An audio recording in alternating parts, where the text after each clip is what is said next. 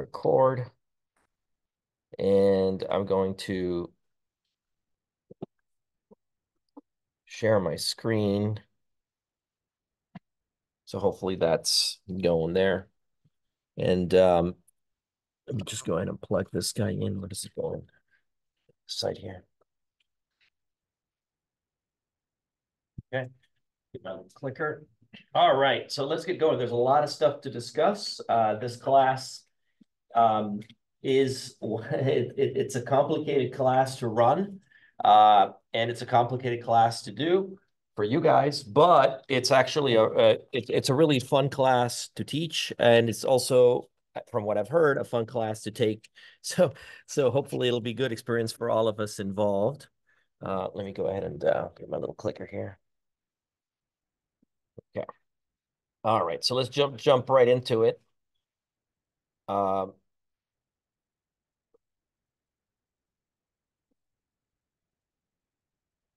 all right, so intro to game development. Um, yeah, so it's an introduction to video game development. I'm not assuming any prior knowledge or any skills, but more than just video game development, you're going to learn a whole host of other things. And that's, as you'll see in the upcoming slides, this is the reason that I'm teaching this class. It's not really about video game development per se, but it's a whole host of other things that we can get to through the topic of video game development. So you'll learn, obviously the video game design stuff, but we're also going to do a lot of software engineering kinds of things, right? Talking about how to construct these systems. Product design and project management is really important part of this class, and it's something that's really important in real life as well, and a lot more. Some aesthetic stuff, some art stuff. Like there's a lot involved in this class. And we'll be using the Unity 3D framework to develop our games and to do all this. And like I said at the very beginning, I'll warn you guys, this class is a lot of work, but it's also a lot of fun as well. So let's give you some background as to, why I'm teaching this class, why I'm excited about this class. So first of all, I'm a professor in electrical computer engineering with a joint appointment in computer science. My name is Pradeep Sen, by the way. And my research in computer graphics. Can I just dim the lights here because some of these graphics will not come out so well. Let me do that. Is that better?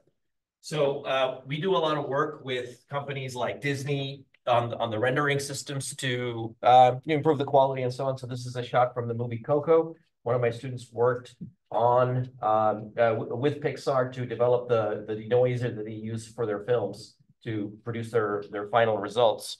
And so this is an example of some of the work that we do. But you're not here to hear about computer graphics. You're here to hear about video game stuff. So I've been making video games since I was 8 years old. This is kind of how I got into graphics.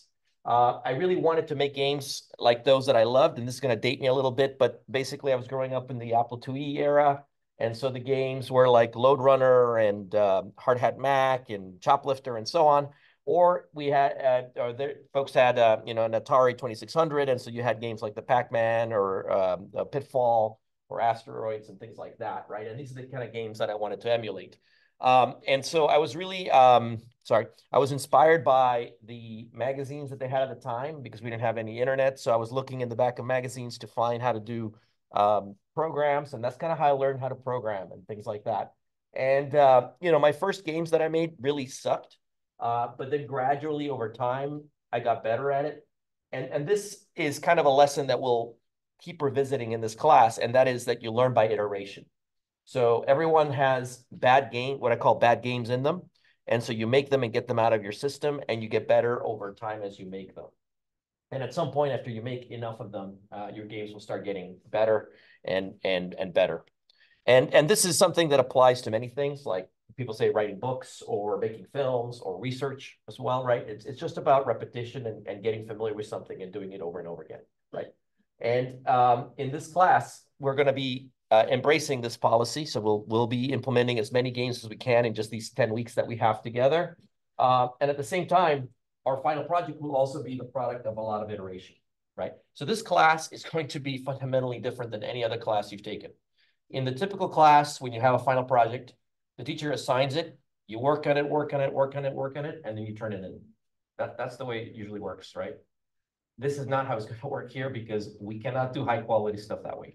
It doesn't work like that in industry, right? They don't say go build an iPhone and you go work on it and then you give them the iPhone right before the launch. It just doesn't work. The way it works is you iterate and iterate and iterate and iterate, right? You come up with version 1, version 2, version 3, proof of concepts and things, so we'll go through that and you keep iterating and gradually increasing the quality of your product till the final product is actually pretty good, right? And so we're going to embrace a more industry-centered way of thinking. And that's why kind of one of the reasons that I want to teach a class like this. Any questions about it so far? Right, makes sense? So my background, so I did my bachelor's at Purdue University, which is now in the Final Four for the first time in a long time. And then I did my PhD at Stanford, where I was working in graphics. So my early days in programming games when I was little really motivated me to sort of be in this kind of field. And I got really excited when I at Stanford. They had the opportunity to do graphics stuff there. So for example, we were working on real-time game graphics, like in the typical games. Even today, you see lots of little jagged artifacts here from shadow maps. We'll talk about graphics later on in the class.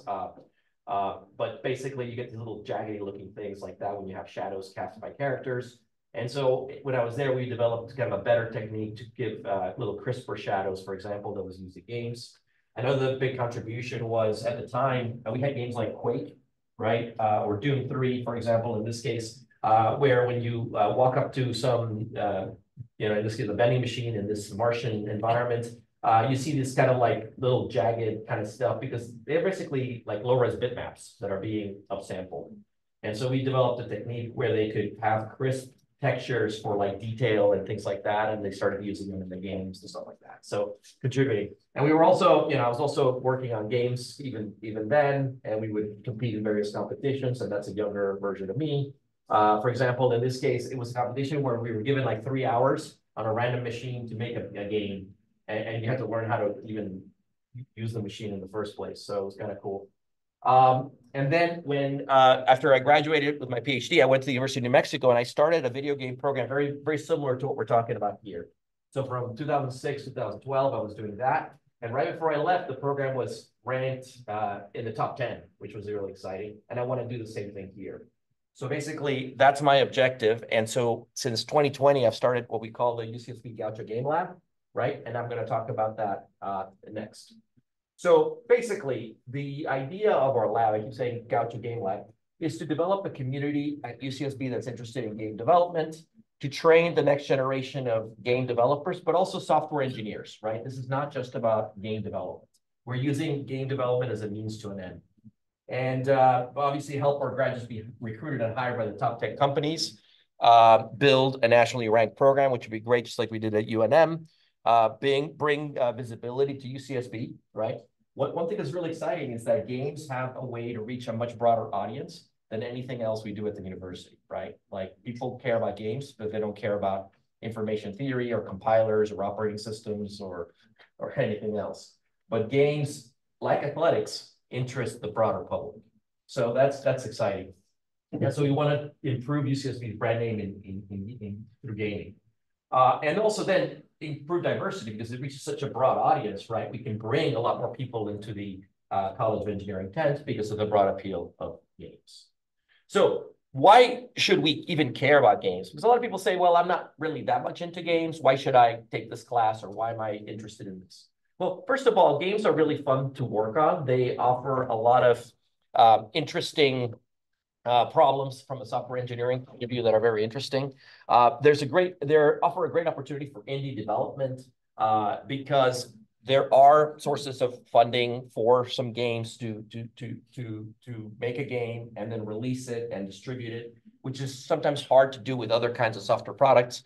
The game industry itself is very large, right? 3 billion gamers worldwide last year. 3 billion. That's a lot of people playing games, right? It just boggles the mind how many people play games. I almost don't believe these numbers. And they're the biggest form of entertainment on the planet, more than sports and movies combined, right? Movies are a big industry. Sports are a big industry. If you add them together, the games are even larger, right? So it's a very, very big space to play in. Now, the goal of the lab itself is to accomplish basically 3 different thrusts. And so we have the courses that we're teaching, the game projects that we're making, and then some activities and outreach. So just to go through them quickly. So basically, our goal is to develop great games that we're going to release to the public, right? To get them out there so people get to know about UCSB, people get to know about what we do here, and so on. And it's probably the most important for us to get our stuff out there. But then as part of that also, we've got some activities and outreach, which basically help connect the UCSB game dev community together. Some of you may be in the game dev club, or sometimes some folks are in esports clubs and things like that. So we want to bring together folks that are interested in game development or gaming together and have activities like that, but also conduct outreach, right, to the next generation. So you guys are all college students, but I'm sure there's an 8-year-old out there who's maybe thinking about a career or not thinking about a career in STEM or engineering because, you know, they don't know much about game dev or whatever, but that'd be really cool to reach out. And then more importantly for you guys are the courses that we're teaching, and this is why you're here, hopefully. And so we have this multi-course sequence to increase game dev education at UCSB. So just to give you an idea for where this class fits into the curriculum. So we have this 4-course undergrad game dev sequence that you may also have seen in the fact. I put these are, I think, the placeholder numbers that they're going to give us, I think. They haven't been officially assigned. So right now they're like 194, you know, P, Q, and T or something like that. But anyway, the idea is we have this course in the spring and then followed by fall, winter quarter of the following year of the advanced sequence. And I'm going to talk about what we do in those classes. So in this class, right, this is the first class of the sequence. We're going to learn the basics of video game development. We're going to make 4 to 5 games during the course of this quarter. And it ends with this big final project, which will start soon, where we're going to basically have, you guys are going to independently make a fun game that gives us about 15 minutes of play. We'll talk about the specifics in a moment. Basically, then the idea is we're going to release these games for free through platforms like itch.io. And then in the advanced sequence, the idea is the students that do well in this class move on to the next sequence to form basically what I call like a dream team of students, right? Let's put together some of the best developers that have already made a great game on their own and put them together in teams of, let's say, 10 to 12 people and see what they can do together, right? And so work together as a team. So, and in this case, the sequence itself is focused on various aspects of large-scale game development, because when you start scaling up the software, it's not just simply one person times 12. There's a lot of infrastructure needed to work collaboratively, to communicate, and so on, right? And workflows and things like that. And the idea is to help students prepare the students to develop a high-end game that will be developed through the capstone sequence. Now, for various technical reasons, we're encouraging folks to take the capstone as well. Usually when you're taking this class, a lot of folks are juniors, and then they would be taking this seniors, and then we take the capstone. You don't have to take it this way, but the idea is that this is where the actual project would be graded. This is just teaching you how to work on the project for various reasons. We can talk offline. So basically in the capstone, we would have, actually be developing the game and have I'll be mentoring the project and so on, but basically I can show you the kind of projects that we're working on there. So we're currently in this class over here, and that's where it kind of fits into the larger sequence. Now, you may be looking at all this and thinking, okay, this looks all great and dandy, but what is it in for me, right? Like, what is it in for you guys, right? Like, why should you even care about the sequence? So allow me to talk a little bit more in detail about the kind of benefits and the reason that I'm teaching the sequence, because I felt, when I looked at our curriculum, like there were things that were missing where I'm like, I wish students would learn this by the time they graduated. And there were no courses that were offering that in ECE, CS, CE, or even other disciplines, right? And so that's kind of what I was trying to do with the sequence. So the first one is, getting experience in product design. So none of our classes at UCSB, ECE, CS, data science, whatever, are really focusing on what I call product design, right? And so what that means is like you start with a blank slate and you create something of value, right? You're hired at Apple. They hire you and they're like, okay, you're going to run this next project. Go do something. Like, what do you do? Like, you're given a blank slate and you have to create something of value. So how do you conceive the idea for your product, pitch the idea to get support, test and iterate on potential designs, spec out and implement the work to deliver on time, conduct user testing, and so on. These are all really critical parts of designing products. And yet, you know, and it's a huge part in industry, right? Particularly high tech, is focused on designing actual products because that's kind of their business model, right? Their whole, most companies have to do some kind of product. And so that's kind of their plan, right? And at UCSB, I mean, we have some classes that start trying to go towards that. For example, we have capstone. But for 80% of the capstone projects, usually you have some company, right, that approaches the students and says, hey, we have this problem. We need a video, you know, analyzer that does this, this, and this. And so they basically constrained your problem. So it stops being a product design thing and it becomes just an engineering, right? It's like, just fix this problem, fill in the code to do this, right? And that we have plenty of experience for. I have no doubt that if I give you a snippet of thing and say, look, fill in the code that does this, you guys can all do that, right? So that's the typical engineering class we're used to. What I'm talking about here is starting with nothing and having to come up with something, right? And that's the challenge. And that's where students, what I found, students start struggling because they don't know how to do that, right? So capstone projects usually are proposed by a company or mentor and are usually pretty specific. I know there's some room for exploration, right? And they're like, maybe I do it with this way and I do it that way. That's okay, right? It's not a freshman project. It's a you know, senior level project. I understand that, but it's not as open as what you will find in industry. So I've had a lot of kids go through the capstone and they go to industry and go, I was still not prepared for how it was because it's just too much of an empty slate, right? You have to fill in too much stuff. So you usually, when given such a, what I call concrete project, you don't have to conceive the idea from scratch. You're basically finding a solution to a already constrained problem. And this is kind of an engineering kind of thing, which I think we're all pretty good at doing by now. So product design is going to be the key focus of our program, not only in this class, but also in the advanced sequence. And so we are going to teach you how to take these blank slates and in this case, develop a great game. But once you do it for games, you can do it for mobile devices or whatever, you know, robots, whatever you want to do. And that's the objective, right? We're going to go through all the stages of product design from start to finish and teach you how to do this. The other thing, you know, benefit number 2, right? The other reason that I wanted to do this class is that, you know, video games are essentially pretty sophisticated software products, right? You know, and software and hardware engineering are the foundations of computing, right? We all need to really understand that really well.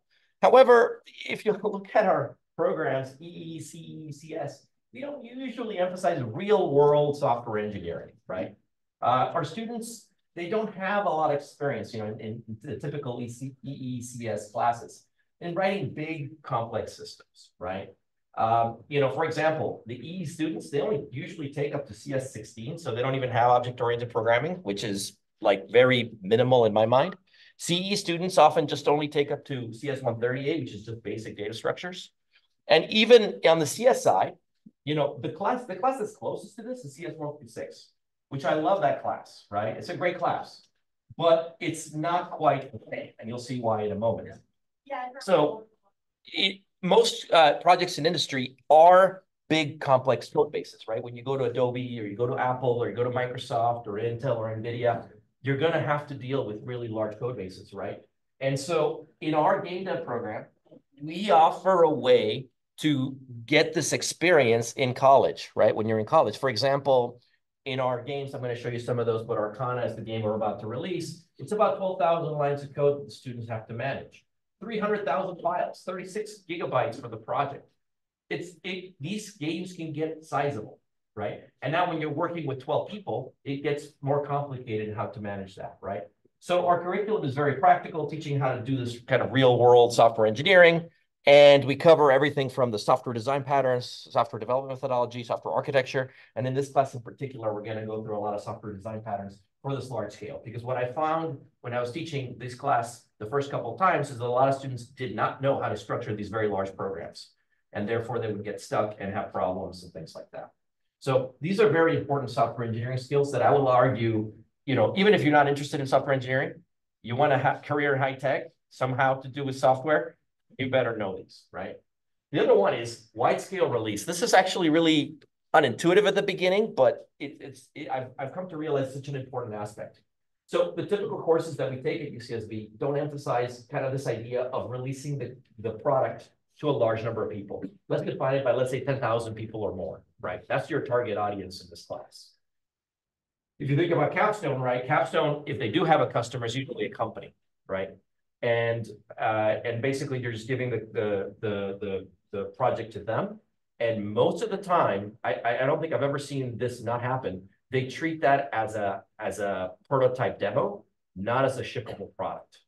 Usually the students will deliver their final version.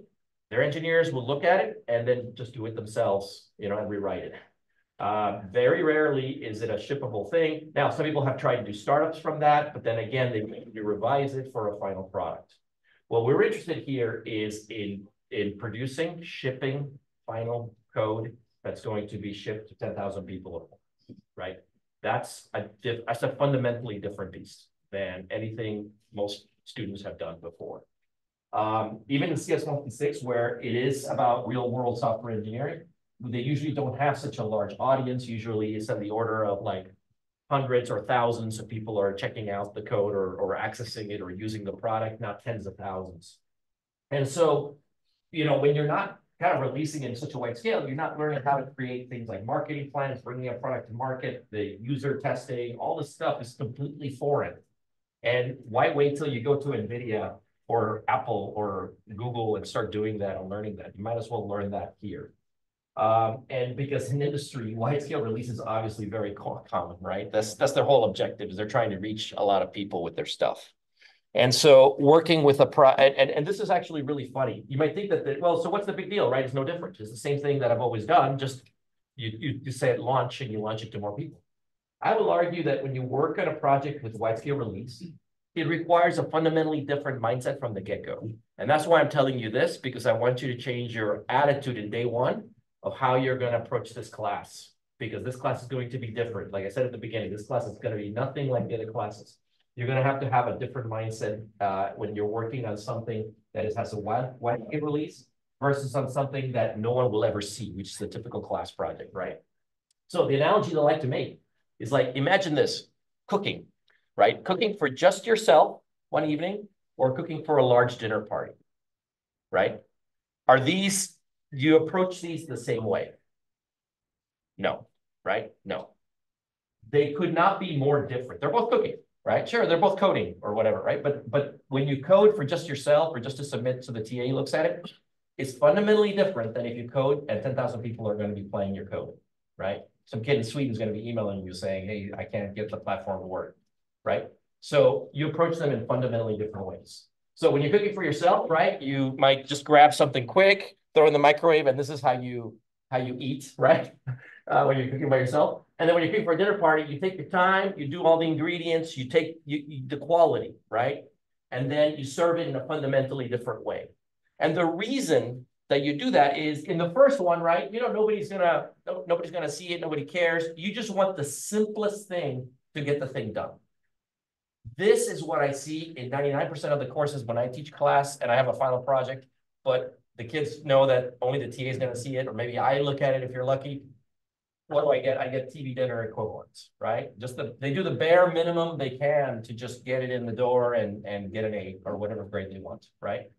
Just tell me the minimum that I need to do to get that. And that makes sense, right? I would do the same thing because we're not going to spend a lot of time if this is what's going to happen. But when it's this scenario, then now people are going to be judging you. They're going to be thinking about you. They're going to be weighing your contribution and saying, was that game good or did it suck? Your name is now on the line, right? Your reputation and things like that. You care how people think about you, right? You want to impress. This is why you don't just break out a bunch of microwave TV dinners and serve them because you'd look like a dumbass, right? At this kind of thing. You want to impress. And I notice the same thing in the class. When I tell the kids at the beginning, look, this game, we will release it. I'll talk about that in a moment. And UCSB is going to start marketing, et cetera, et cetera, et cetera. Like, put the time in to think about what you're going to do because it's going to change the kind of project that you're going to do now that you're thinking in that way. So the way you work on a project that's going to be seen by 10,000 people plus is very different than a project that you work only to show the TA or a professor if you're lucky, right?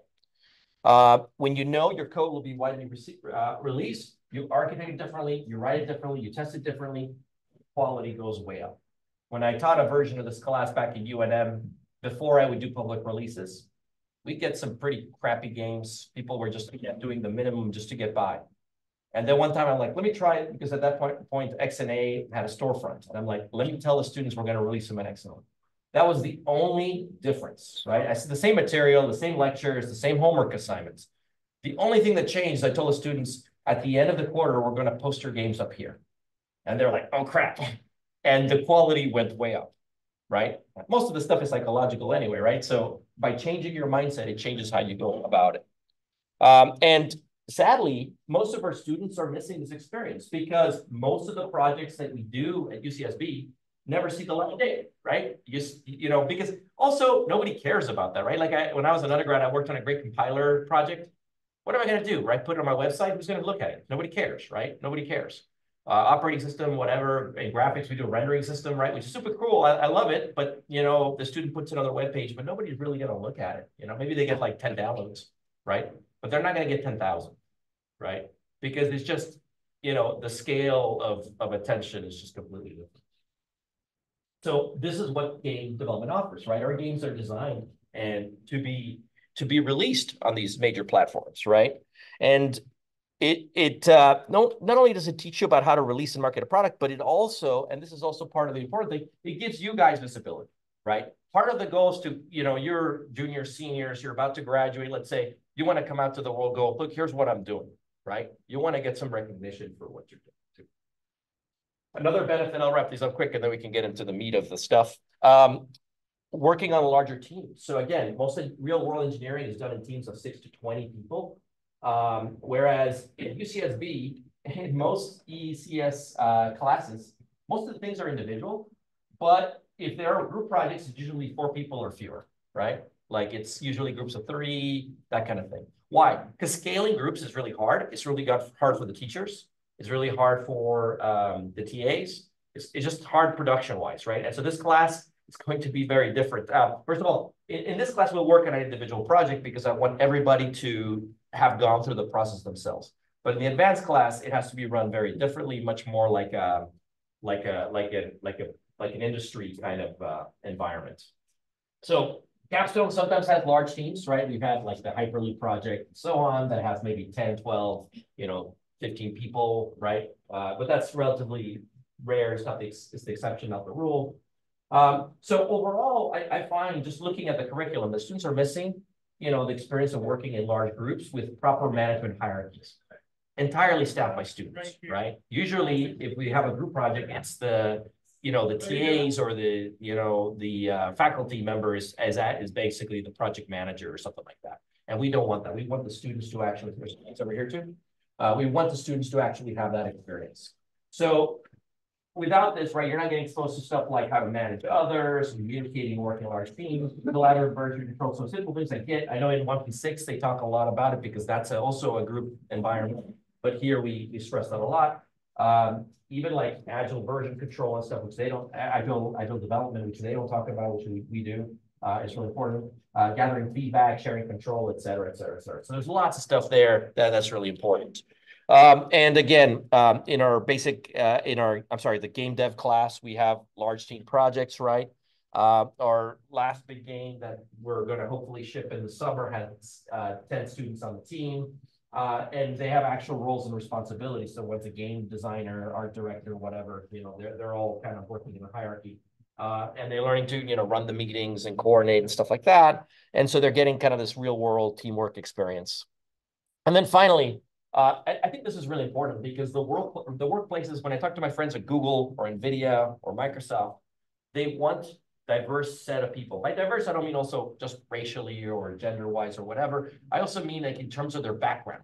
People who have more of a art background that are doing more programming, or programmers that are doing more art, or that have aesthetic design background and things like that. And so they're looking for engineers that can work with people with different fields, different things. And unfortunately, again, the ECS classes where it's pretty homogeneous, right? Usually, I bet you 99% of your classes have been basically engineering students. or maybe, you know, some physics, math, data science people sprinkled in, but that's basically it. And so there's not a lot of exposure and alternate ways of thinking, different ways to do that, and so on. So in this class, I'm drawing a lot from the art community and the way the art students do classes right over there, which means a lot of you know, feedback sessions, interaction, and so on, because that's how you do those kinds of things. And it's really critical for product design, right? Which is more closer to the arts than engineering, but we're going to take it from the engineering side. So our students in the typical ECS kind of areas, we mostly stay in comfort zones, right? Which is unlike the real world. So the idea for this class is to really you know, require you to understand a bit about engineering, a bit about art, right? Because you know, as we get into the project, there'll be a lot of folks who don't have a lot of sense in aesthetic design and things like that. And so when I look at their interfaces, their user interfaces, they're just the layout of stuff, it's going to be terrible, and they're going to have to learn how to fix those things. Because part of the deal is that you're creating something to be used by people, so it better be friendly, approachable, understandable, etc. Right? That's part of the process. And so we're not only going to cover the technical aspects of game development, but also aesthetics, art, design, things like that. And in the capstone, the advanced sequence, work with artists or use artistic tools to do high quality artwork. For example, right now we're working for Arcana, we're working with artists to make the Steam homepage and all that, the Steam capsules and all this. So again, that's the way the real world is, right? You need to learn how to work with this person because you need to deliver, you know, the product, and not only the iPhone, but the advertising for the iPhone and everything like that, right? So it's part of the way of the world. And again, no other program is really doing this. The only exception I can think of is MAT, which kind of does straddle a lot of art and engineering very well together. But this is what we're designed to do. So in summary, you know, if you're thinking like, why should I even care about these classes? You know, again, we're going to learn the fundamentals of product design, which is super important. We're going to get our software engineering skills to an industry level. Sorry, I forgot the industry level. Gives you experience with a wide scale release of products to the public, which I think is very important. Hands-on experience of working with larger teams if you do the advanced course, and then forces you to leave this engineering comfort zone to learn about other things that are also important. And so it could be a potential game changer for your career if you want to work in high tech. And we're going to do all these things by using the excuse of making games, right? So when people say, well, make games, what's the point? This is what you can think about. This is what you can answer. All right, I've been going pretty fast. So are there any questions about any of this? I know it's kind of high level, so probably there may not be. Yeah. So in the intro class, how much of the collaboration are we going to do as we go through this? So the games are going to be individual, but you're going to be broken up into cohorts. I'm going to talk about them in a moment. And so the cohort's going to be a group of students, 5 or 6 together, and you're going to form a little mini team where each of you is going to be working on a game. And together, you will be giving feedback and ideas and back and forth between your cohort quite regularly, actually. The way we're going to do it is we're going to break up. So again, this class is completely different than typical class. It's much longer, first of all, an hour and 50 minutes. So what we're going to do, once things get going, probably not this week, but next week, we're going to have 1 hour of the lecture in the beginning. But then for the remainder of the time, we're going to break out into our groups and go over the stuff specifically for your project, so you can be getting feedback. So you're going to learn how to, you know, work together to get feedback and so on. And that's going to also develop a structure for them when you go to the, if you do go on to the advanced sequence, you'll have that in place where you can do that. Yeah, great question. Any other questions? Yes. Which platform are we like releasing to? Is it like Steam or something? So for the intro class, we're targeting like free platforms. So like something like itch.io and stuff. So Itch, if you're familiar, itch.io is more for like indie games, kind of, you know, good basic games. So I think if we can do that, Steam is still a possibility, but we'd have to kind of think about that later after the class, and depends on the quality of the thing. Because Steam is actually quite a high bar for having a good game there. Yeah. All right. Any other questions? Okay. So let's go over the curriculum a little bit, and because I've told you, you know, what's the motivation, right? I've given you the motivation, like why do this? Now let's go into a little bit nuts and bolts of what you're going to be learning and things like that. So like I said, the curriculum is broken up into these 4 classes. One's the intro, and the 3 are the advanced sequence. So let's go through the intro class, which is this one, right? So you're going to learn everything you need to know to develop a short, fun game entirely on your own, which is this final project, right? And I've already been touching on this, so I'll go kind of quickly, but basically product design stuff, game design stuff, including today, we're going to start talking about what a game is, what makes it fun, things like that. We're going to go, again, this class is, there's a lot to touch on, right? So we're going to be ping-ponging back and forth between a game design topic, maybe a software engineering topic, maybe a Unity topic, right? And we're going to kind of go through those different things. Then software engineering stuff, right? How do you build large scale systems? How do you make sure that we have performance and things like that, as well as some Unity stuff. A lot of the Unity stuff will be in the discussion sections on Fridays. But basically, there's a lot to cover in one quarter, I'll be honest, right? And so this is why this is a 5-unit class. There's going to be almost 4 hours of lecture and 2 hours of lab or discussion section per week because there's a lot involved in this. But by the end of the course, students have made some pretty fun games. And let me show you, you probably have played some of these, hopefully. This one is called, let me just lower the volume. This is a game by one of the tutors for this class, actually, Nicholas, or Nate. So he's got this shmup game where you play the role of this dragon rider and you're controlling your dragon. But at some point in the game, it switches to this mode where you have like all of the 3D targeting. You're facing different opponents like boss dragons and so on.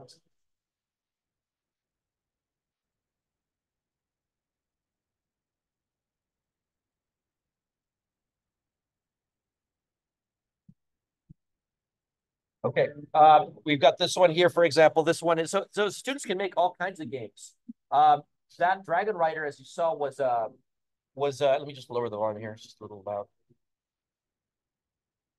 That Dragon Rider was kind of a shmup game. This is a third-person action game where you're fighting your way through a bunch of levels to defeat, like I guess in this case, you know, Satan is at the end or something like that. This is a first-person shooter. Again, students can make any kind of genre they want.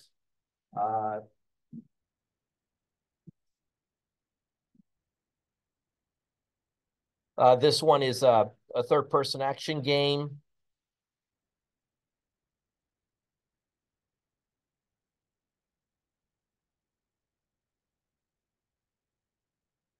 Kind of a samurai theme.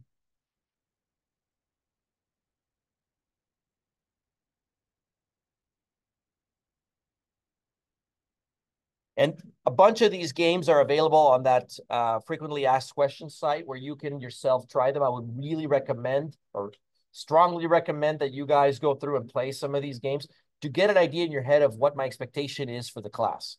It's not like all those are A projects, but I'm showing you here's what students are doing just in the last few quarters and what I'd be expecting your game to sort of be like. This is another kind of a fighting game.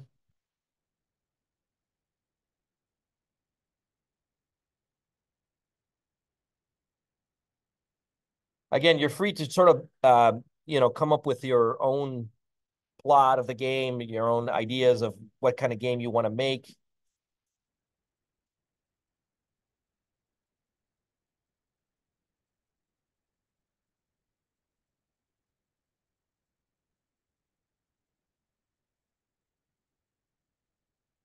Um, this one is this one's more like a resource management real-time strategy kind of game where you are trying to defend this farm from these incoming like plants that are attacking it.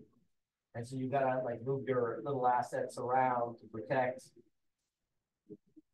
And then during the waves, between the waves, you basically build more units and stuff like that.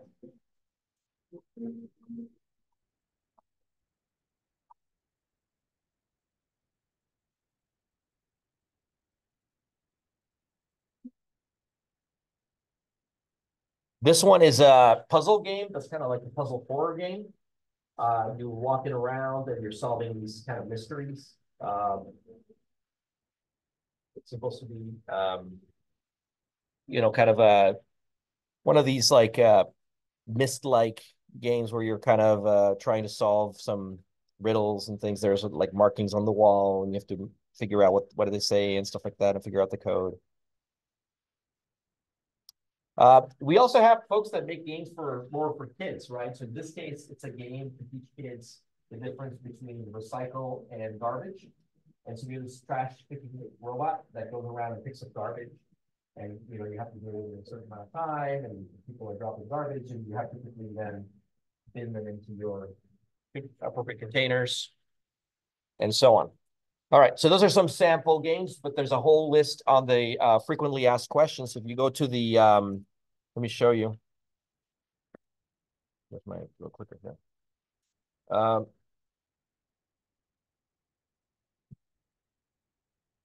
If you've been here and you go down, and you can see like a bunch of games there for you to download, right? And before we put this class's games up on Israel, we're going to go through and start putting up these. And I'll talk about some of the legal things that we've been wrestling with ECE, but finally these have been worked out. So we're going to start putting these out there in the correct places. Yes. So these are all yeah, these are all inter classes. These are all inter classes. Yeah. So by the end of this class, you'll have hopefully something like these games. Yes. And then let's talk about the advanced sequence, which is yeah, the advanced sequence, which basically it's the first time where you're really, like I said, working with a large team, 10 to 12, usually the size that I'm looking for. And we're going to be doing a lot of things like agile software development, right? We use Scrum, large scale version control, which some of you have started using.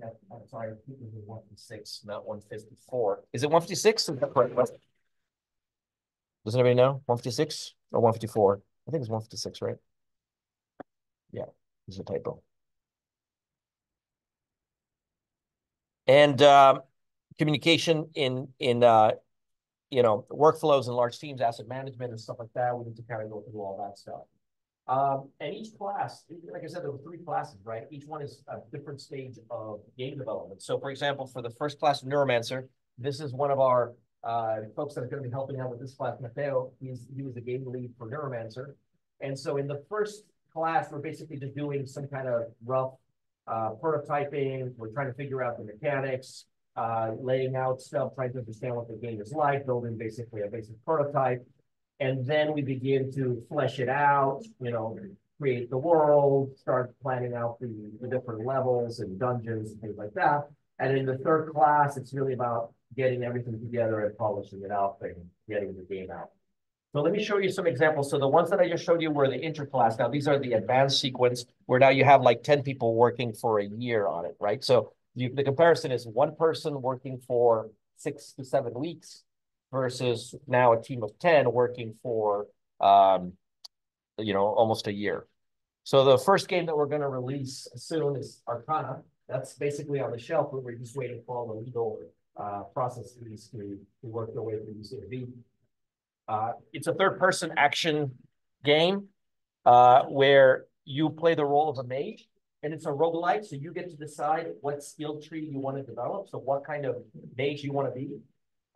And so you can, for example, choose fire, or ice, or arcane magic, and you're basically trying to optimize your build through the run, so to speak, right, as a typical roguelike.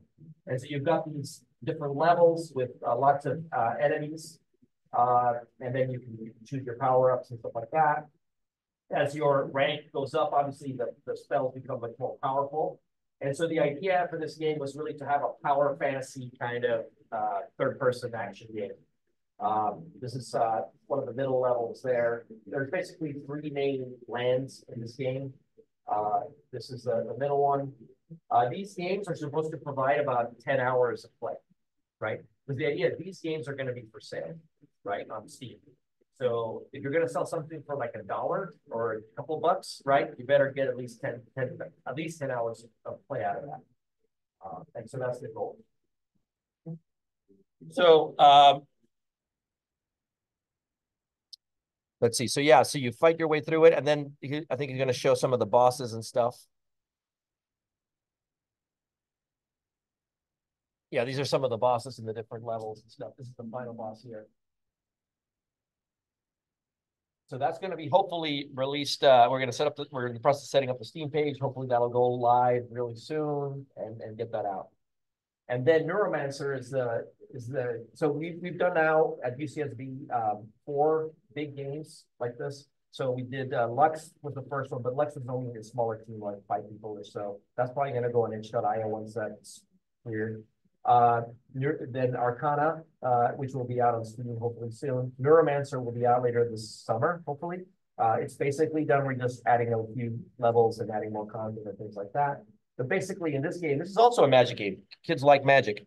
But basically in this one is you're like this little weak wizard with no magical powers other than the fact that you control creatures. And so you can target enemies and then possess them and have them do stuff.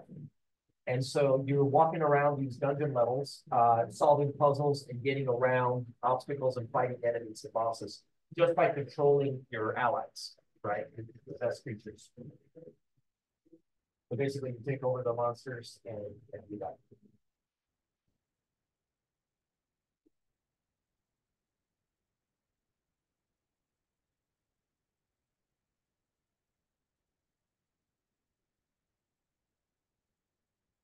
There are a lot of like typical like puzzles that you find in these where you have to like step on a platform and you got to figure out how to flip the switch by controlling your allies to overcome the obstacles in the way.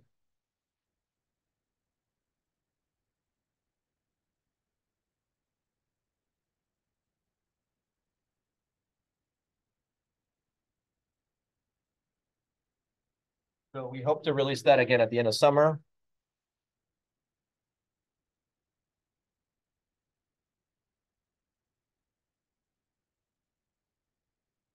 Okay.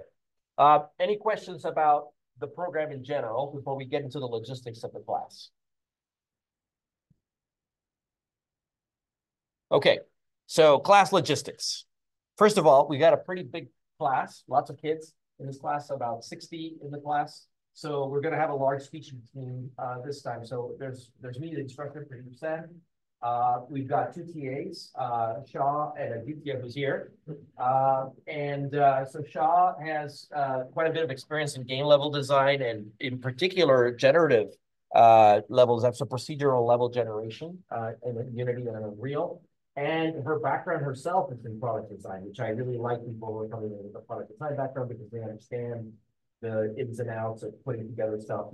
Like I said, blank slate and figuring out the processes in place to make sure that you're successful. And then Aditya is a PhD student here at the ECE, and he was a former game developer at a studio in India. So he's worked also on some games using Unity, right? Unity games. Then we also have 2 tutors in the class. We have to use different names for legal reasons. So TAs are grad students, tutors are undergrad students, but they're pretty experienced. So these tutors have both worked on multiple games through the program. So Nick did the Dragon Rider game that I showed earlier, and he worked on Arcana, and he did various things in Arcana and was one of the leads towards the end. Alan did Baddies Inc. in the intro class, and then he's worked on a couple of the advanced games as well, Neuromancer and Grid Merge as well. So I'm glad to have them on board because they'll provide a lot of sort of like experience from somebody who's already been through it, right? And going through what you're going through this time. We also have a couple of folks that I'm happy to have them help out. These, I call them the brain trust. So these are folks that were game leads for one of the major games that we just saw. For example, Mateo was the game lead for Neuromancer. Zach is the game lead for Grid Merge. This is our latest game. Probably will be released in the fall, I'm thinking. So we're, like you said, we're like a company. We're kind of like producing games and kind of leapfrogging from one game to the next, right? And so he's the game lead for that, but he's the tech lead for Neuromancer and did another game also for the class. So we've got quite a few people that are part of that. And then we also have some other senior mentors. These are just a couple that I can name now, but we've got Richard, who's a UCSB faculty in CS. He's really experienced in game development, and he just wants to be part of the program. And I told him, look, he could be a senior mentor. These folks will drop in some of the classes and also see some of the cohorts groups and work with you guys on various things, give feedback and so on. And also, Ehsan, a former student who's now in Blizzard Activision, is actually in town. We'll be coming by a few times and give you some feedback and things like that. There's a few others that are also will probably be coming, but these are the folks that are probably going to be the most involved in the class. Any questions about that so far? Okay, so now let's start getting into the. Let's get a little bit low level and start looking at things like the syllabus. So let me just quickly do that. In the meantime, I'll take any questions if there are any questions. I wanted to get all this stuff, but we're migrating from Gaucho Space to Canvas, and so a lot of things have broken. And so I apologize that we're just running a little bit behind in getting some of this content out, but I will post it in the next day or two. I was just emailing you guys all the critical stuff, like the homework 0 asteroids, the project 1, the 3 pitches and stuff, so you can get started with that. Let me go ahead and sorry.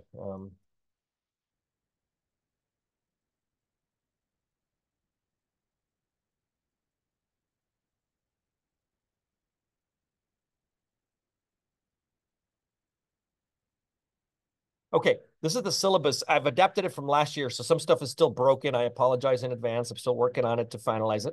Oops. Hello. Sorry, there we go. Okay, so I don't know why it keeps doing that. Here. All right. So welcome to 184. We're going to have things like homework assignments, lectures, final project, and so on. We'll get into more detail on that. Like I've been saying, this class is fundamentally different because it is a lot of work. I'll be honest, right? I say about 15 to 20 hours per week, right? You see how ambitious we're trying to be. But a lot of folks say that it's really worth it because it's the first class where they kind of do this for the first time and go through that. And then they're going to companies and they're like, wow, because I took that class, I have a much easier way at, wherever they went. And not just game companies, but any kind of company. We're also going to have lots of in-class discussion, peer group feedback, and other kinds of interaction that doesn't happen in typical engineering classes. Typical engineering classes, you do your homework, you submit it, nobody else sees it, nobody else talks about it, it's your private thing, right? Here, this is a lot more like a liberal arts class where you do stuff, and then we got to talk about it to get feedback, to get everybody thinking about it, and so on, right? So there's a lot more sharing in this class than typical. It's the nature of product design, right? We need to talk about the stuff. All right, so that's the setup. Any questions about that? Okay, these are the folks. It's the same folks that you saw on the last slide. I just have to fill in all their information. I'm missing these things called mentor hours. I'll describe that in a moment. But basically, these are the folks. Okay, mentor hours. So here's the way it's going to work. We're going to meet with you guys one-on-one to discuss your project, right? And look at how many kids there are in the class. Look how few of us there are. It's tricky, right? So what we're going to do is we're going to set up these hours. For example, Aditya and Shaw have offered 10 hours each, okay, that you're going to sign up for. And these are called mentor hours. They're one-on-one meetings to discuss a specific project. Now, they're not private meetings. People can also join, okay? And we'll do most of this communication via Discord, okay? I'm going to set up some Discord channels. So basically, let's say you sign up for Tuesday at 11 a.m. You'll go online with Aditya, right, on Discord. And that's where you get to talk about your project and your ideas and what you're trying to do and the problems you're having, okay? So it has to be a pretty compact half-hour session. But we're going to do 3 of those. You're going to get 3 of those every 2 weeks, right? Because we need to be doing your feedback, okay? And you're going to be showing us your latest build and, talking about some design choices and so on. Does that make sense? And then, we'll schedule it in advance. We'll have some Google Sheet. We're going to have a shared Google Drive. And then you're going to schedule this. And basically the idea is we have so many people in our teaching team that I want you to make sure you're talking to different people to get different ideas and different feedback as well. It's really important to throw that, okay? And then these are not private meetings because other students are welcome to join them. So please don't talk about private stuff. This is just about your project and making it better. Any questions about that? Is that cool? And then to communicate with us, so we set up this ECE 184 email alias. Let me see if I can make that even a little bigger here. I guess I can make it.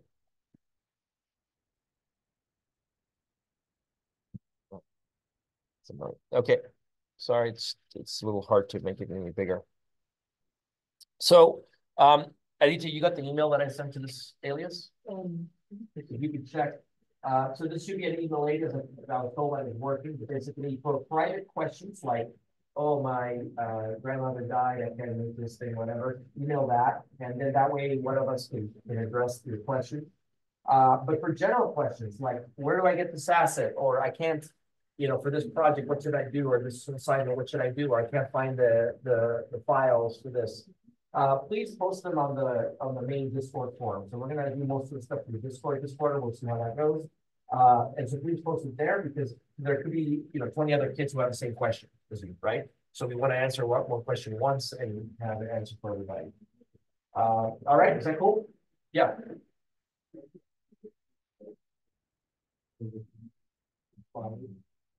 Yeah, I haven't set up the server yet, so I need to do that.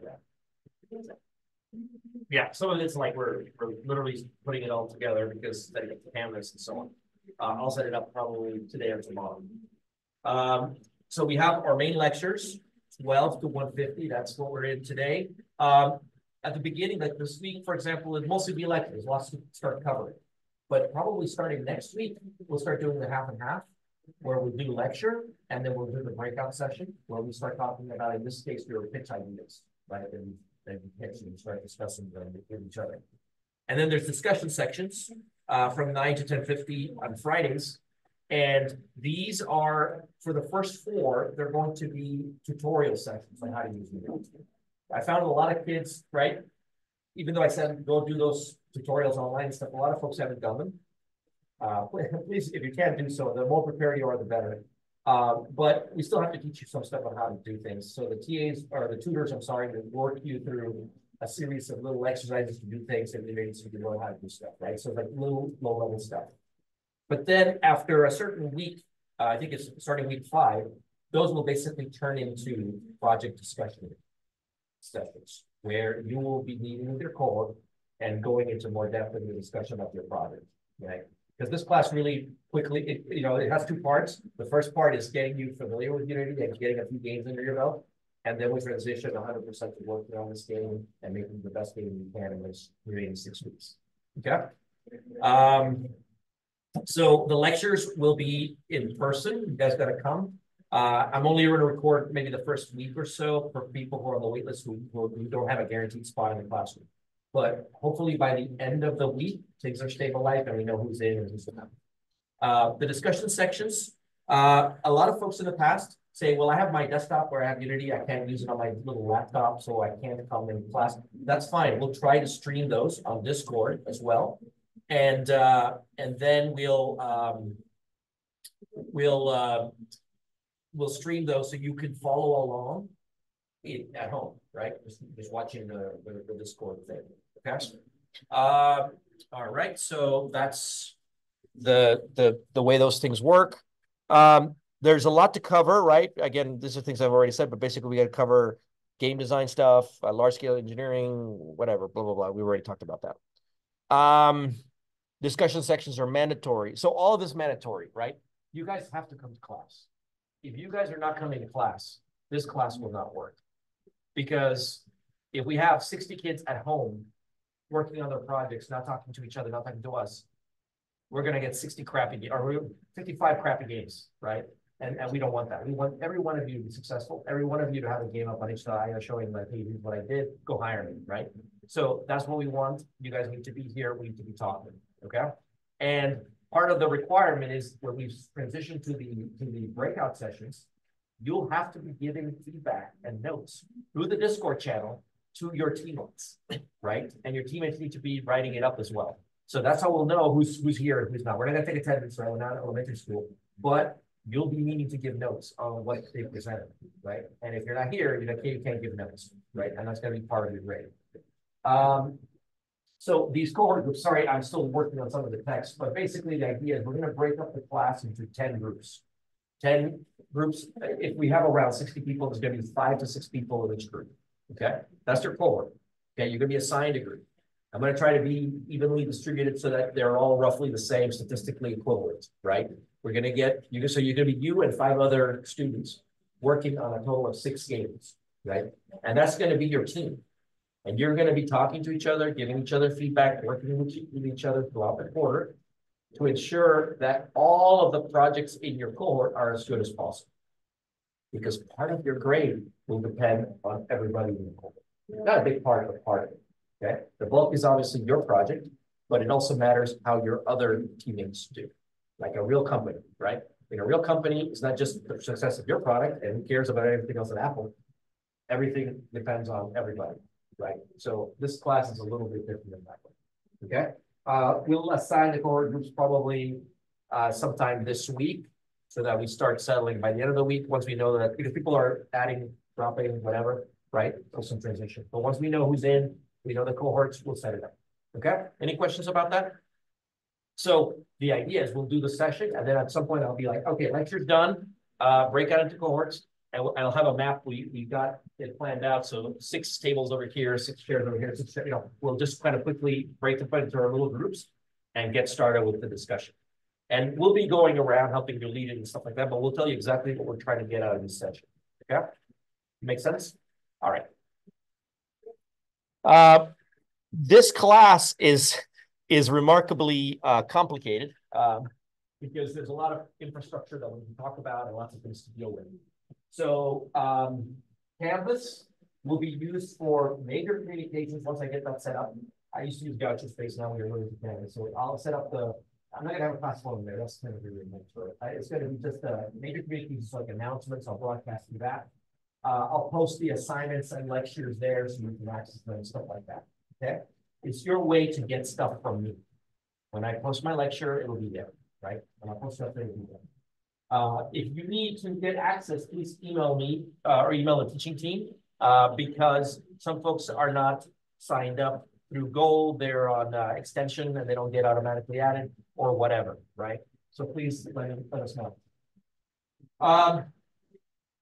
The Zoom stuff, this is from last time. I think we're going to move entirely to Discord. Is that correct? We can do everything we can do in Zoom and Discord, right? Yeah. I'm not a big user of Discord, but I know that a lot of folks are using it, and certainly a lot of the young folks playing games are using it. So I know you can stream games through it and talk over them. So that's exactly what we need in this class. So we'll probably move the bulk of stuff on Discord, and we're going to set up the Discord server to have channels for each of the cohorts. And so on Fridays, once the discussion sections are over in terms of the tutorials, and now it's all discussion, you're just going to jump right into the discussion and go in your forward and start talking about the games and stuff like that, right? We're going to have a Google Drive that we set up that we're going to share, because we need to share lots of stuff with you guys, like assets and files and so on. There's a bunch of things in the Google Drive. I'll make that live for you guys at some point. We also use Box. So this stuff is complicated because, look, we're going to need to upload stuff for the deadlines, right? Like your 3 pitches, right? We need to upload them somewhere. In one of the first iterations of the class, I used to use Gaucho Space to do all the deliverables, but it's a pain in the butt because like the moment you upload it, I need to share it with the rest of the class, because everybody has to be able to read everybody's ideas and talk about them and give feedback and play test. You can't do that with Canvas or Gaucho Space, and it becomes really difficult to upload these huge files and stuff. So we're going to do everything through Box, where you upload. We're going to create an upload only directory. You upload there for the deadline. And then after the deadline, we just flip the switch and make it readable by the class. And then you can read it and access it, and then you can, for example, download everybody in your cohorts' pitches and you can look at them and so on. Does that make sense? So we may have to wrangle some of those things, like cluster them and stuff like that. So let's, and it might be a good idea to basically put the cohort number at the beginning. I'm just thinking, just to make it easy. Because in the back end, if you've got 60 things and we have to sort through them and group them into cohorts, might be a little bit of a problem. So some of these things we'll let you know how to name them and stuff like that. This class is really important that we stick to convention. So whatever I say, unless I change it, we have to stick to that. So when I say name your project this way, name your file this way, I don't want to see another name because it creates a lot of headaches in the back end when, I said, name it, this, and you named it my homework 3 pitches 3 final, then I don't know who it is, like what chord you're in, all that stuff, right? So we're probably gonna have to come up with really tight specifications of how you're submitting stuff. so that people can access it quickly and efficiently. Just like in a company, right? You have to name things properly, otherwise you don't work. All right, any question about this kind of infrastructure? Is that cool? So once you get the thing, you can read through it. Slack, I set up a Slack, but we're probably not going to use it. We're probably going to go to Discord for the entire thing, I believe, right? We can do everything. So we may not use Slack. This might be WhatsApp. And then obviously Unity 3D, which is what we're going to be building our games in. Often I get the question, why not use Unreal, right? Or some other engine, Godot or whatever. Look, there's a lot of engines out there, right? So we had to choose one. And obviously, I'd like everybody to be using the same one because it's much easier to share assets, to work, to play test if we're all using the same thing. Now, things like Unreal is very powerful. And it's something that I'm really thinking about using it maybe for the advanced sequence. But one challenge is how do you find assets or get artwork that's going to live up to that engine's potential? It's really hard. And honestly, as good, maybe some of you are talented artists, but we're not professional artists. I don't think anybody here is a professional artist. And there's a difference between programmers who are pretty good artists and professional artists, right? It's a whole other level of quality of things.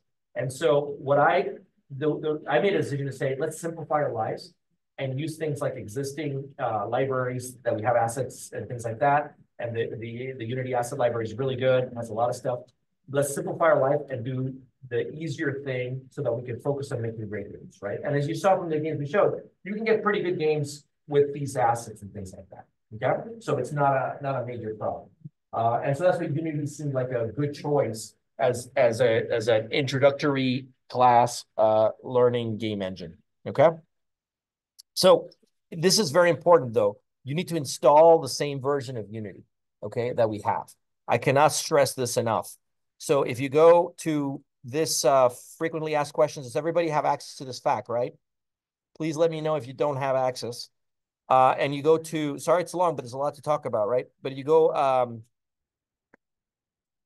yeah, this tutorial, getting started in Unity. This one here, the version we're going to be using, let me just magnify this. Sorry, it's a little small. Plus. We are going to be using the LTS, using long-term support. That's what that means.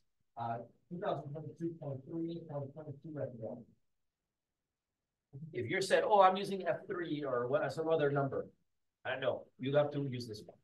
Why? Because stuff's not going to work. You're going to give your game to somebody else on your team to look at or do some code review. They're not going to be able to open it. They're not going to be able to load it. They're not going to be able to use it. You're not going to be able to use some of the stuff that we give you. It's going to be a big pain in the butt. Every year, I'll say this, but every year I get a student like in week 6 going, oh, I'm building my game, but I'm using a different version.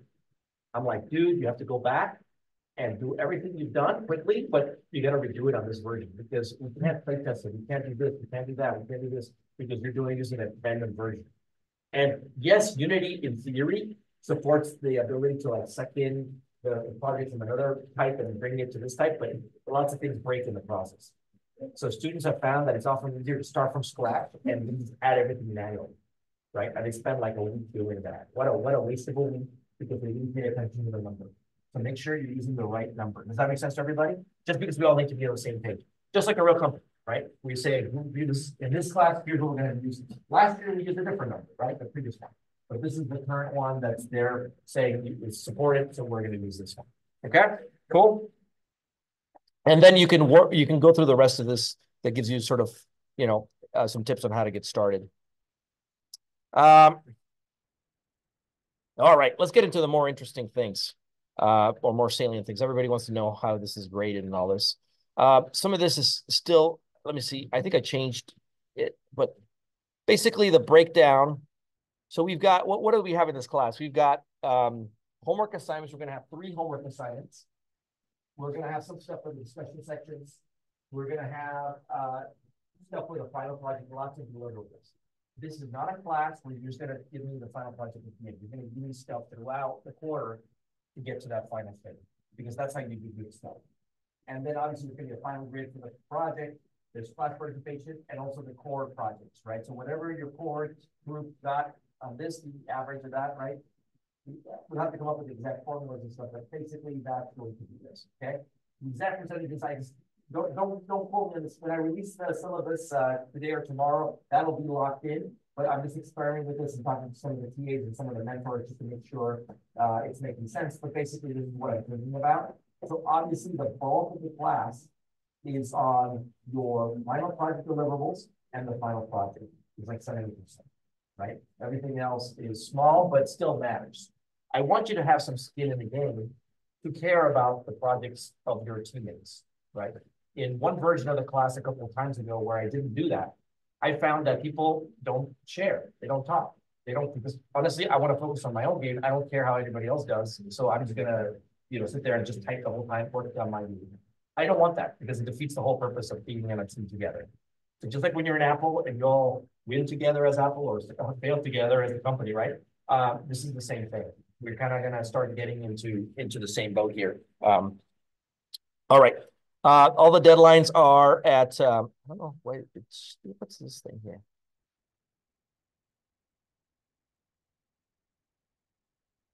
I don't know what that is. So all the deadlines are 11:59. So whenever I say a date, it's right before midnight, okay? And so some things take a long time to upload. So make sure that you can upload it in time. Especially if we ask towards the end, when you get to the alpha release and stuff like that, we'll ask for your source code and things. Those take a long time to upload because you'll have like 20 gig files, right? Or something, right? So please clean them up a little bit pre-uploaded. Basically, you need that for ABET and things. You need to show proof that the student did this and all this stuff, right? And then I have this calendar of deadlines to help you because this class, again, is a little complicated. So let me show you this calendar. I'll post this on there. Just have a couple of tweaks to make to the calendar that I haven't finished, but this is the current draft of it. This will be the most helpful resource for you to work out the class because the class can get complicated with everything, all the moving pieces. So please, I'll post this on Canvas. This is what you use to sort of keep track of stuff. Okay, we're here, April 1st. And so the purple stuff here is like stuff that I expect you to do, but we're not going to require you to upload it, right? Because it wastes your time and wastes our time. So just do it, please. We have the first lecture, and this is the stuff I asked you, like go to those tutorials, get familiar with it. And if you haven't, just start doing it, play with it. It's really cool. There's a bunch of stuff you can learn.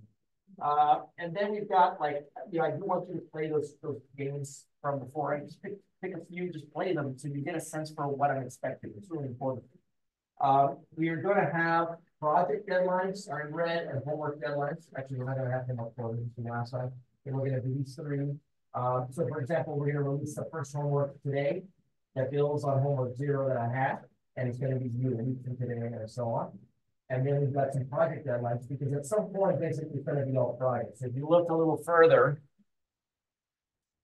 basically at some point, it's just all project deadlines, right? We're going to have POCs, proof of concept. We're going to have prototypes because you're going to have to be iterating a lot on the game, right? First of all, understand what kind of game you're building, start developing it out, come up with a first draft of the game, second draft of the game, third draft of the game, and then the final version of the game that's due basically the last possible time slot, right? And then because we plan to release the game to the public, there is some marketing stuff that I need to do, guys. Videos, text, description, tagline, stuff like that. You don't do that in the class, but you gotta do that in the industry too, right? Because you have to release the people. And you have to say how you want to sell it and what we'll talk about all these. But basically, this kind of gives you an overview of the class. So the deadlines are basically week to week, where you start, right in this part. I'm actually going to enter one more here, but this is just all like writing and thinking about the game, and then right after homework 3 is basically when you really start implementing stuff. And then this will be the first proof of concept where you're kind of debugging your basic mechanisms and things like that, figuring things out, and then you're building up from that. So I'll post this for your reference. Are there any questions? Okay. And these deadlines do need to be tight. People are like, well, can I, I got sick, can I miss? Because the idea is you're going to submit, let's say your proof of concept 2, and we're going to discuss it in class these 2 days, right? So we've got your group, you're with 6 kids, in a cohort. You're gonna break out and you're gonna do 3 and one day, 3 and another day, right? Maybe 15 to 20 minutes each to go through your proof of concept. So if you miss this deadline, it's going to create like a table train line. And again, this is also what happens in industry, right? Like, so you got to deliver what you got to deliver. You can talk about what you're doing, but the goal is to keep everybody moving forward throughout the quarter to end up with this great thing at the end. Okay? All right. I kind of want to start moving on to actual material as opposed to all this nonsense of overhead stuff, but I think it's important to somehow discuss a little bit. Did I just close my thing? I think that's all I wanted to cover for that right now. We can talk about that more later. Are there any questions about syllabus? I think that was everything that I wanted to go through for now. No questions? Let's see. I was going to quickly just review to make sure I didn't miss anything too important.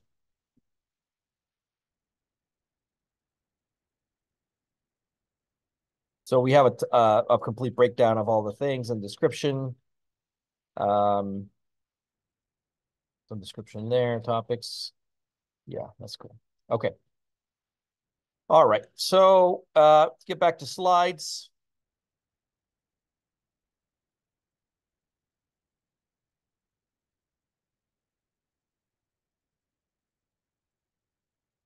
Is this thing, is the Zoom still going?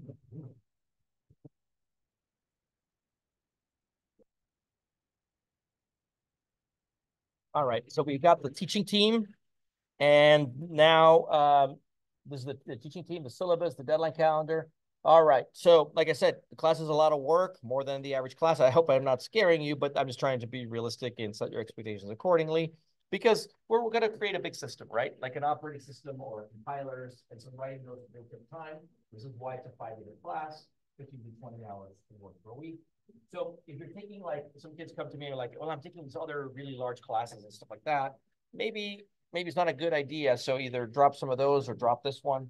You know, I don't mind if people say, hey, you know, this is not for me, but there's a lot of cool stuff that we're doing, right? There's a lot of cool stuff that you're learning. So hopefully people will want to. And then for students that do put in the time, again, we've gotten this feedback that they say this is one of the most useful classes because of everything we're learning.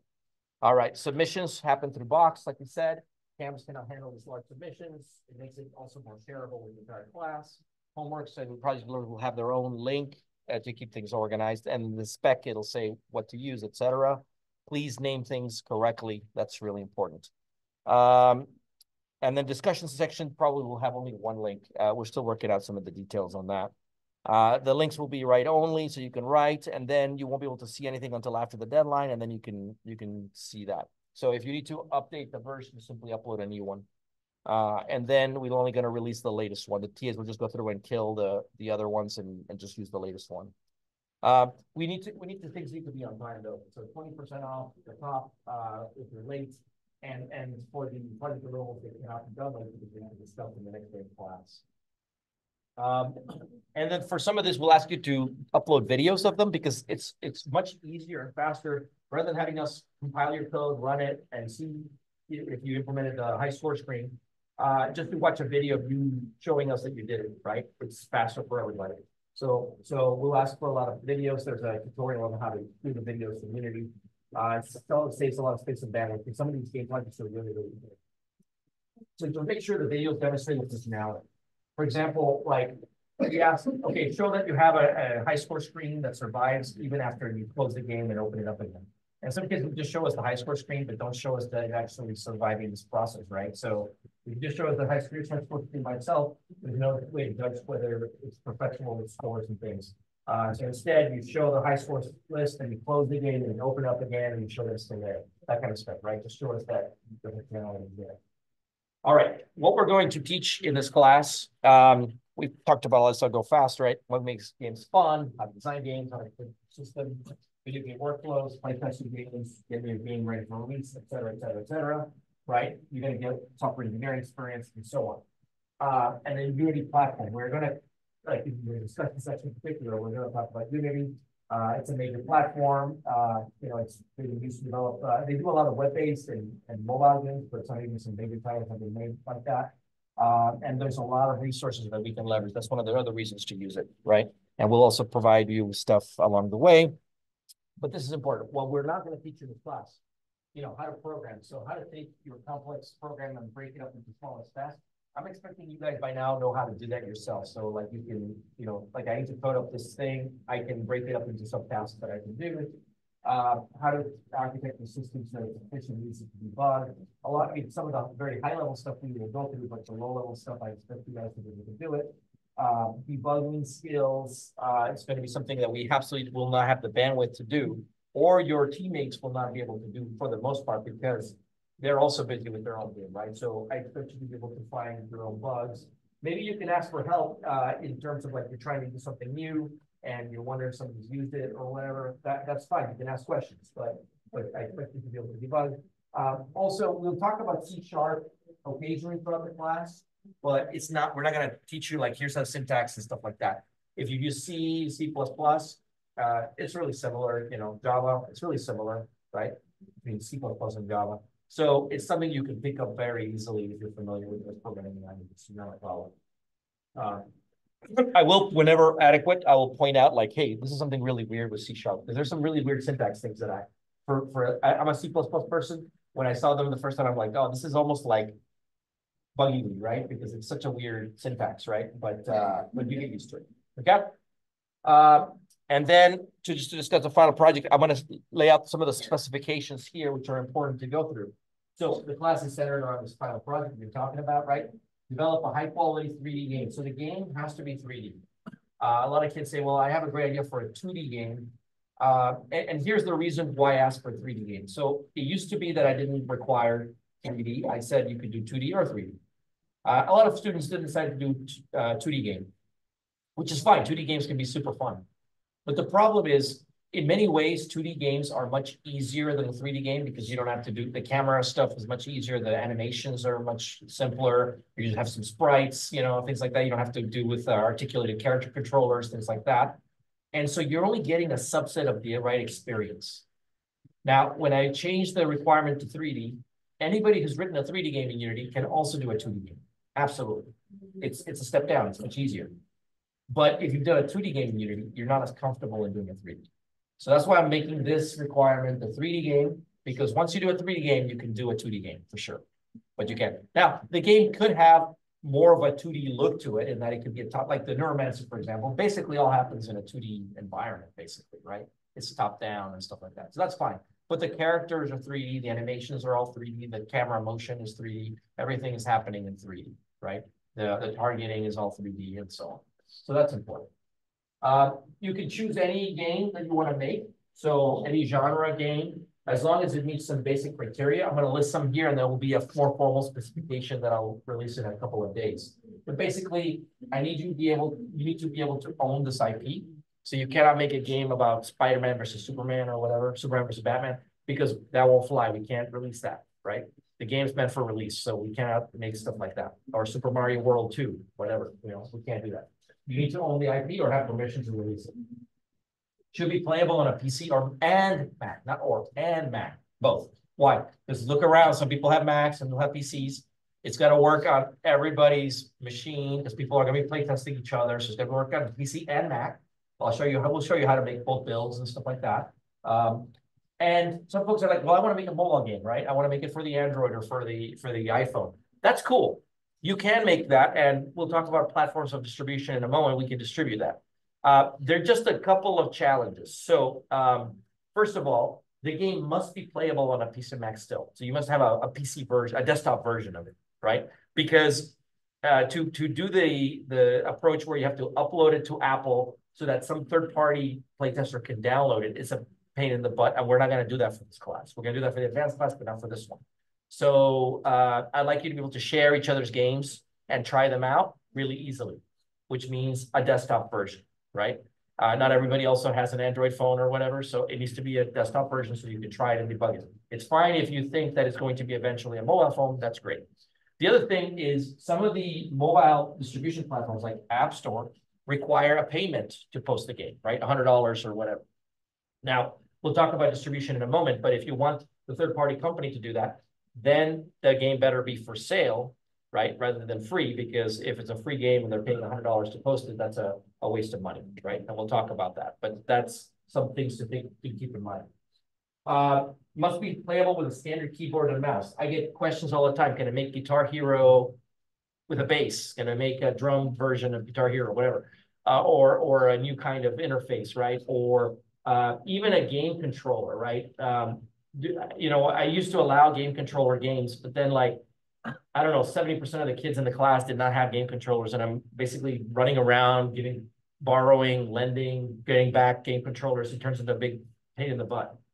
Just use keyboard, WASD, mouse. If you want to have the option to do game controllers because you prefer to play that way, that's great. Just give me an interface that everybody can use to try the game, okay? And it should work hopefully just as good, okay? Please make sure that it works like that. Rated T for teen. This is important for UCSB. They don't want pornography, adult content, super, you know, gory violence, things like that. By setting a T for teen, you can have some scary stuff. You can have some cartoon depiction of violence and things like that, right? You can read the description, the ESRB description of what that is. We'll talk more when we get there, but basically I want you to be thinking about these things. So it could be a fun game. It could be edgy, all that stuff, right? You guys are in charge. You guys get to decide, but we just don't want things that are going to be huge PR messes and nightmares for UCSB to deal with. Does that make sense? Right? So rated T for teen or below. And we're going to work on these games for most of the quarter. Okay. So when we talk about public release, there's a couple of venues that we're talking about. So the first is going to be a video game showcase. This is what we do every year, where the public gets together to play the game. So we set up a bunch of computers. You guys are there, hopefully still around, and we do this showcase. Doing the showcase during the quarter doesn't work. You guys are going to be so busy working to deliver that final gold master, you're not going to have time to deal with this. So we usually do it in the next quarter, which in this case has to be the fall. So in the fall, if for those of you who are still around or can do it, we'll have the showcase where we feature the games that were made. Even if you're not around, we can still feature your game, so you still get some exposure or whatever. And so people will come and play. But this will get, I don't know, a few hundred or 1,000 people max to see your game. The goal to get, again, the target, let's say it's 10,000, is to get the game released on some larger online game distribution platform, right? And so you will have the option. In this class, you can distribute the game through your own platform, whatever. You can post the game on itch.io. You can do whatever you want the game. It's your game. So you guys can do whatever you want with it. So that's definitely one option. And I guess this is, it's not exclusive. You also have the option to release your game through a third-party publisher, Red Athena, okay? And so let me give you some background on this. I've been teaching this class for a while. We've been gearing to release these games for a while.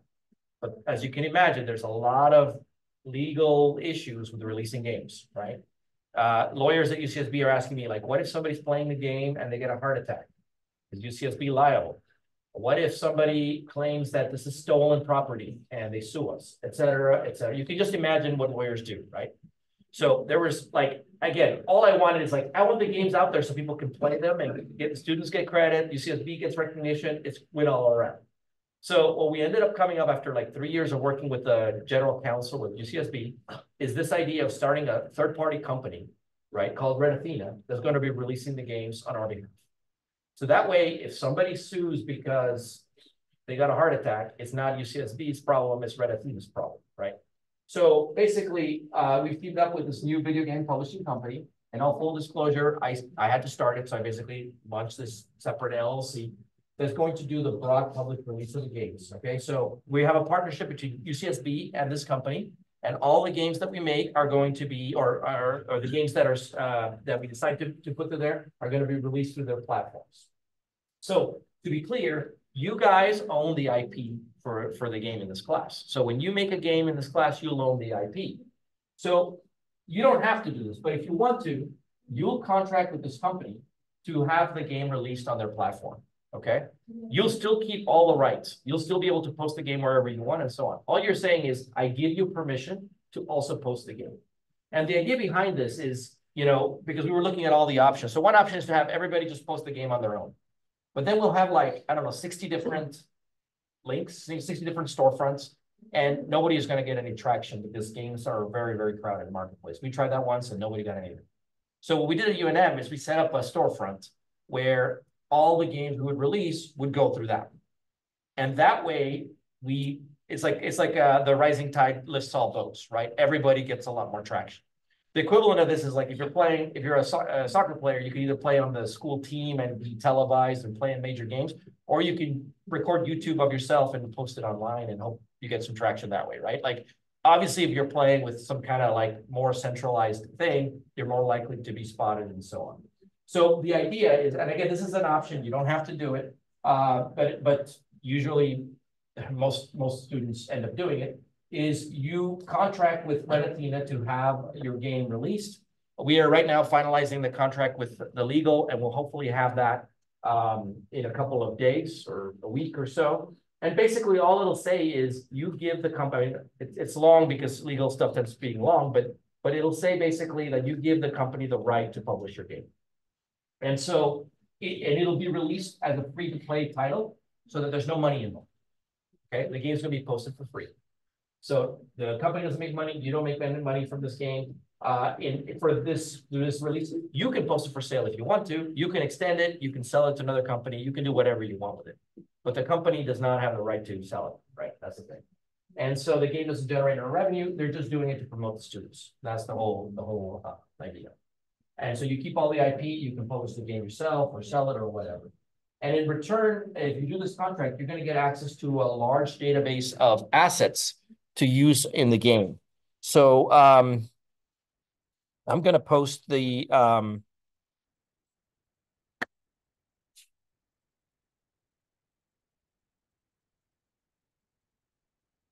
here. I want to post the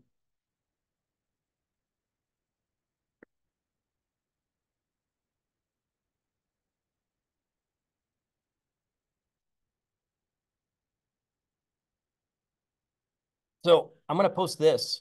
So basically, we'll have a big, these are all the assets that Red Athena owns that people use in the game. So all the games that you've seen with all those characters and stuff, these all came from the company. And so as you go through it, for example, you can like for example, you can look at, let's look at the asset store. So for example, this is just a sample one here. So this is what comes in the asset pack, right? So you can do stuff like this, right? And so you'll be able to download it for the folks that have done the contract. So basically the assumption is, why wouldn't you do this? Because you still own everything and you can get to use all these assets and stuff like that. Okay? So you can check that out. You can do all kinds of cool stuff with these assets. Assets are going to be very important for you because as you're thinking of what game to do, make sure you have the assets to do that. We'll talk about that in a moment. Okay, to return, you get access to large database. Are there any questions about this? Because I know this can be confusing. Again, something you don't deal with in your class, because most classes you don't release anything to the public.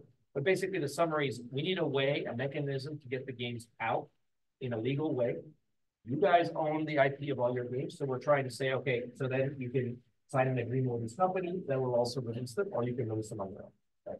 That's the deal. Yeah. So we sign that contract like before we start into the game? Yeah, probably. I just hope the legal counsel, because this has to be approved like at the very top. Once they approve it, basically the company will, or they'll give it to me and then I'll give it to you guys and say, here's the contract, you can sign it or not sign it. It doesn't matter. From the class perspective, it does not affect anything, right? It's still the business as usual. But if you want to sign it and then you get access to the database, and be done prior to you starting it again. So we want to get this wrapped up by 2 years. Yeah. Yeah. How does selling the game and then So what some students have done is treat the version that Red Athena releases or will release as the demo, which is like 15 minutes of play, like maybe one level, and then they flesh out 20 other levels and they sell that. And that's a great thing because then you get the marketing of Red Athena to like say, here's the games, and then maybe you get the thing on the back. Yeah. Another option is to, this has never happened though for one of these games, but like if another company is interested in like remaking the game or something, they interested in the IP, they can buy the IP from this group as well. Okay, does that make sense to everybody? Right? We try to come up with something that would be the most logical way. And if you're interested in some of the details of this, I can tell you what 3 days worth of. All right, so start, to make a great game, start brainstorming ideas now. I think it's important to start thinking about, play the previous games, like I said, to see what's possible, what's doable. Make sure the game scope is realistic. This is a really important tip. A lot of kids are like, I love Breath of the Wild. I'm going to make like a Zelda Breath of the Wild, like open world, like all these levels and bosses and quests. You can't do it in 6 weeks. You cannot do it. Okay, I don't care how. Even the people that did the first one cannot do the second one in 6 weeks. So you're not going to be able to do it. I can guarantee you that. So make sure that the game scope is realistic, something that you can do. Okay, we'll talk about theme and mechanics in the next lecture to help you sort of think about games that are doable. Think about game assets. This is really important. Where are you going to get the stuff to make the game, right? In a normal game company, the ideas can drive the art because they have a large art team. We're kind of like a game company, but we're kind of a small game company in the arts department, right? We don't have currently a lot of artists at our disposal. So basically, rather than having an idea, like let's say I want to set it on Pluto and it's going to have, cyborgs and this, and you can decide what to do, and some people are going to implement it. It's a good idea to look at what's available and then reverse engineer the game from that, right? From what you have available. So let art drive ideas is not a bad way to do this kind of development, right?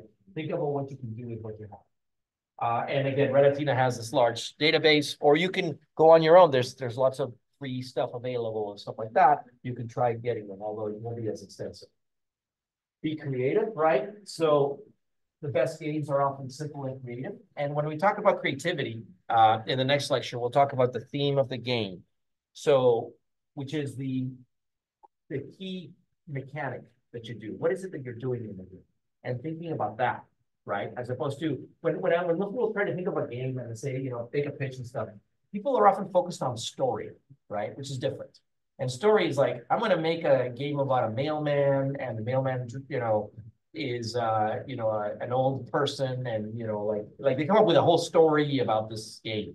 When that's not what I'm asking. What I'm asking is, what is it that the player's doing? Are you driving? Are you throwing envelopes into mailboxes and trying to hit them? Are you catching packages as they drop from the sky? What is it that you're doing in the game? You can then fill in whatever story you want later, right? But you need to think about, what is it that I'm doing, right? And that's really, really critical. Think about twists and all ideas. We're talking about how to do that. But basically, like some games, I'm sure everybody here has played some games. You can think about games that have been successful and then think of a twist on that idea, right? I've played Super Mario. I know what that's like. But now, what if I played Super Mario from the point of view of the bad guys? Now I'm an enemy in the Mario land, or something. It's like a twist on an existing idea, right? And that's a way to kind of stand out, because what you want is to stand out from the other games, right? You want something that people will say, wow, this is interesting, this is unique, right? And that's kind of what we need to get to quickly, right? What makes something unique? Right? Already feels like a different class, right? Because we're trying to get you guys to think a little broader than that. Make sure the game is right for the medium, which in this case is a video game, right? There's a lot of games like, Magic the Gathering or Pokemon or something, which are card games, which can be fun, or board games can be fun, right? There's lots of stuff, sports games are fun. But sometimes you got to ask, does it belong on a computer in a video game format, right? Now, there are successful card games, right? Card-based games on video games, but they often have components that cannot be done with just simple cards, right? Maybe the cards drive an action sequence and then you do something, right? Which you can't do with cards. So always think, am I doing a video game and not just a board game on a computer, right? Which usually ends up being like a lame kind of game. Chess is fun, but making a video game doesn't make it more fun, right? Unless you change it up a little bit, right? And then it's no longer the true chess, is something else, right? So choose a game that's going to make a great video game. And play to your strengths, right? So you know what you're good at. I don't know what you guys are good at, but you guys know. So maybe you're good at modeling and you can model your own hero character. Some people have, and they're like, okay, I'm going to come up with these new abilities for this character, and they do that. But if you're better at programming, then maybe you do things procedurally and you make your own level generator and you generate cool levels.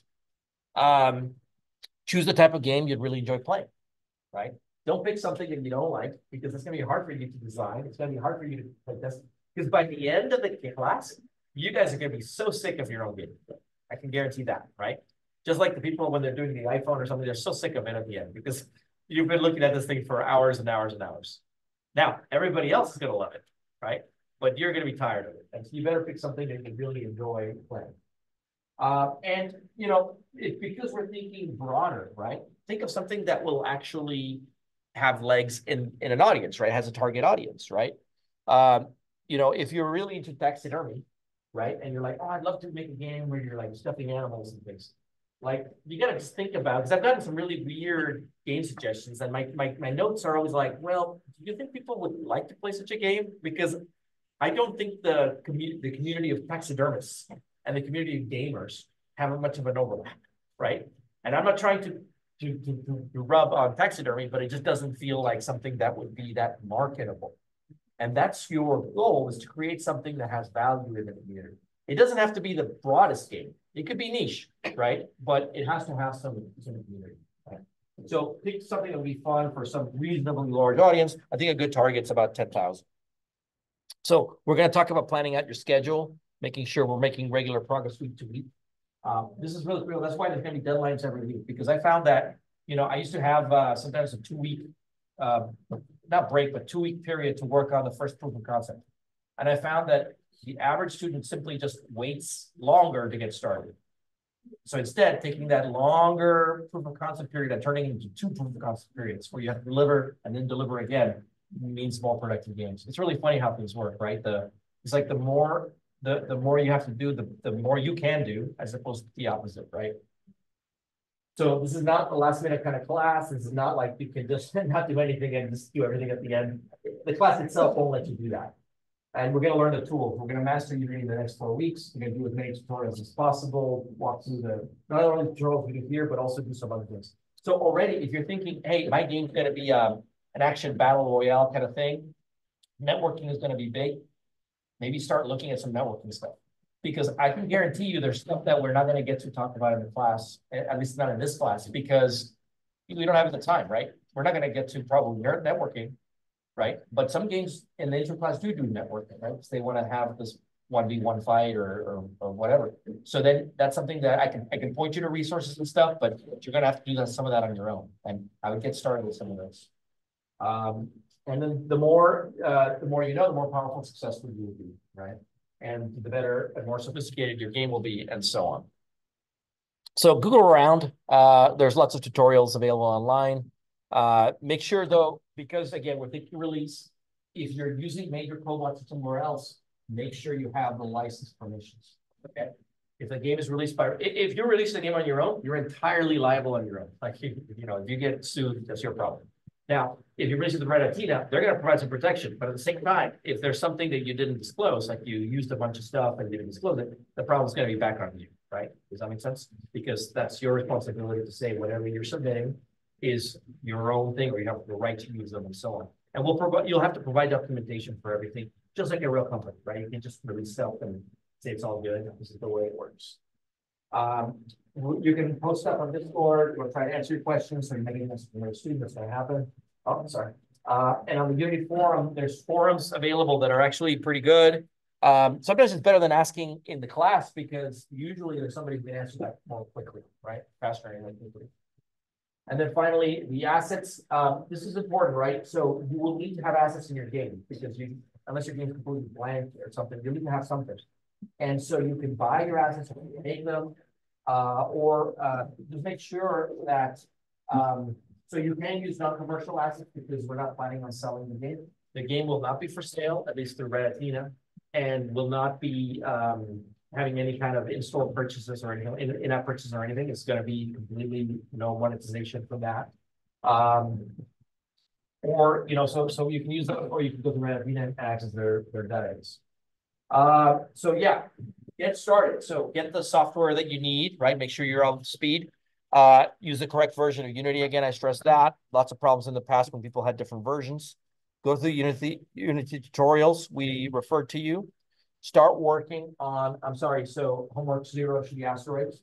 To play the other games, work on asteroids. We'll get homework 1 posted today. And I'm really excited to see what's going to happen. We've got a good class, lots of fun. I've been interacting with some students offline. It seems pretty exciting. The quality of the games has been increasing every year we've taught it, just because it's like a ratchet. You see what people have done and you just want to better it, right? And so games get better over time. And so I expect this year's games will be better. And this will only, making great games not only going to benefit you in your career, but it also helps the lab with visibility for a program and so on. So it's a great opportunity, right? Okay, I think that's all I wanted to say for today. Let's please let me know if you have any questions. We'll talk more later. Stop the recording.